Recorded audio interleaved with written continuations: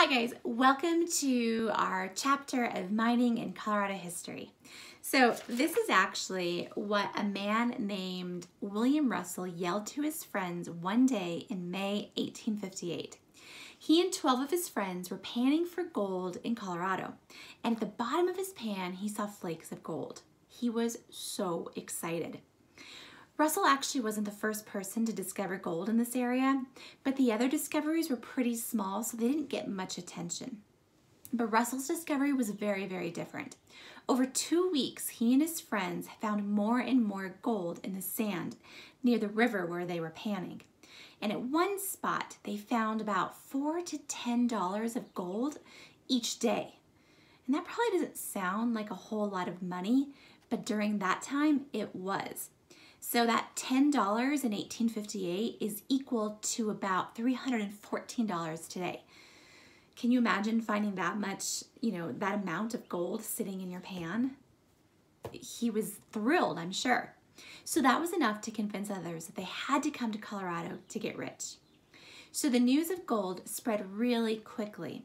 Explorers and trappers and traders went and visited the miners, and then they took those gold flakes back east with them when they went home. And this is actually what our country looked like at the time. These areas, this is a pink shade, those are all states. And if you look here, all those yellow areas, those are territories. So they haven't become states yet. And Colorado would be right around here. So Colorado wasn't even a Colorado at the time. It wasn't a state. In fact, if you look closely, we're in Kansas territory.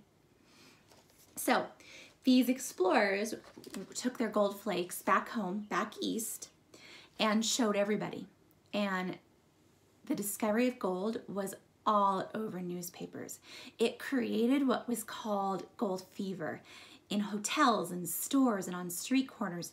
That was all everyone could talk about, was this gold and how you had to get there. You were gonna become so rich if you can get out west, pan for gold, and find your nugget. So people called this area the Pikes Peak Gold Region, since Pikes Peak was the only landmark that they knew about. Now remember, there's really not much out here at the time. All they knew about was that massive peak that had been discovered and named Pikes Peak. So the result of all of this excitement was the Pikes Peak Gold Rush of 1859.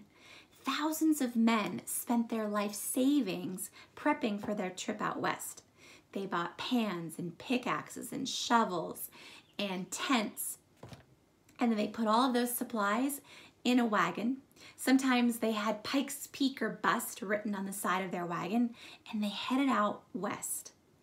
They followed the trails that had been left behind by Native Americans and by other explorers and trappers, because remember, there are no roads at this time, just the trails left by people who had explored this area in the past.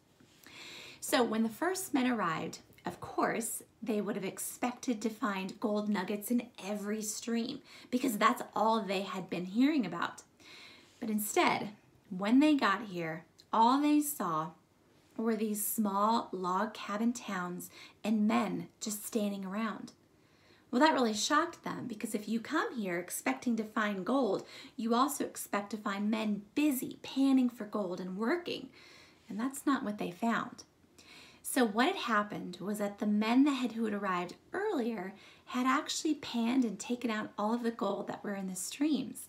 So these new men, and the men that were now there were only earning a few cents a day. Remember that the first man was earning about $4 to $10 a day.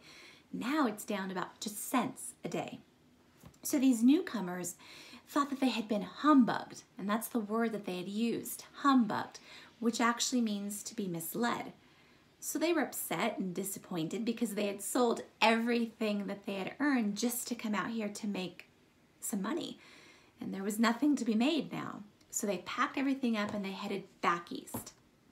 Well, around this time, there was a man named George Jackson, and he had actually already been spending some time in California.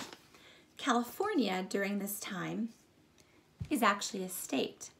And before that, they had had really great success with their own mining, the California Gold Rush. Well, when he was out there mining, he had discovered that the gold found in rivers actually comes from the veins in mountains. So if you can picture a mountain, inside of those mountains are veins, kind of like what you and I have in our body. And within those veins is gold. And so what happens over time is that you've got these mountains and maybe they start to erode due to, land shifting or weather, and the gold in those veins becomes exposed. Well, due to rain and snow and just gravity, those gold flakes start to kind of come down from that mountain. They may get stuck in streams in the high country, and then those streams, it kind of moves the gold down river. And that's where these men were finding all these gold flakes. Well, George Jackson thought when he arrived in Colorado, I'm not going to mine or pan for gold in these rivers on the plains. I'm actually going to head to the high country because that's where the gold is anyway. So he started panning for gold in the rivers closer to the mountains. And one day, he found a giant gold nugget. He didn't tell very many people about this. He only told a few of his close friends, and they decided to stake a claim. And stake a claim means to say that this is my area. I'm saying this is my area. I'm going to mine in this area. Nobody else can mine in that area. It was kind of a first come, first serve basis.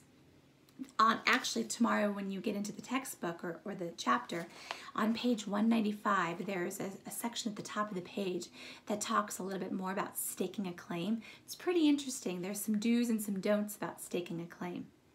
All right, so he and his friends staked a claim, and they mined it, or they panned there for about a week. And when he took that gold to Denver City to see how much it was worth, he found out that he had made $1,900. Today, that is about $59,000. That's a ton of money. Again, remember, the first person was making about $4 to $10. He made $1,900, and that was only 7 days worth of work. So he made a huge discovery by discovering that the gold came from the veins in the mountains.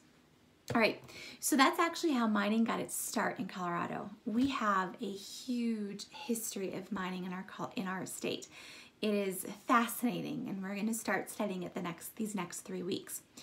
Tomorrow, when you get back on, there's going to be a link to a PDF for your mining chapter that came straight from our Discover Colorado book. We are only tomorrow going to focus on placer mining and hard rock mining, so getting an understanding of the two types of mining that was done here in Colorado.